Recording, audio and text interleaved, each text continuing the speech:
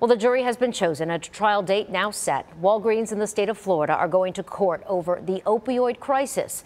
This is part of that big lawsuit the state filed against several pharmaceutical companies, including CVS. But Walgreens is the only one that did not settle. ABC Action News reporter J.J. Burton has the details about the upcoming trial and reaction from a Pasco County man now in recovery.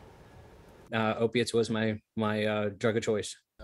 Meet Justin McPadden. I fell two stories on a ladder and sprayed my ankle, and they gave me 60 tens, Lortab 10s, which is a pretty big script, for pain. His addiction lasted 24 years. His story is just like many others, especially in Pasco County, where he was born and raised. When it comes to the opioid crisis, this is also one of the hardest hit counties in the state, according to the CDC. It was a craze. It was like pill mills everywhere.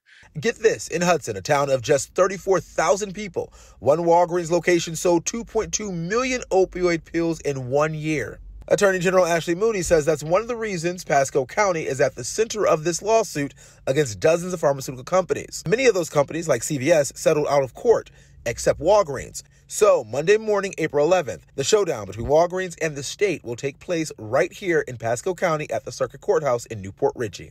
And Mooney says Walgreens need to be held accountable for, quote, helping to create and fuel the deadly opioid crisis. Take responsibility and do what's right. Walgreens has declined to comment on the lawsuit. The state has recovered more than $3 billion from companies that settled out of court. And Justin has an idea for how he believes that money should be used. We need to have recovery mills. We need to have places to counteract what the damage has done. The AG's office also set up a portal online where local government agencies can go learn more about the settlement and request opioid-related funds. J.J. Burton, ABC Action News. Meanwhile, you just heard JJ say Florida has received more than $3 billion in settlement money. More than $800 million of that was just announced last week. The state announced CVS agreed to pay $484 million, and 3 other pharmaceutical companies agreed to pay a combined $329 million.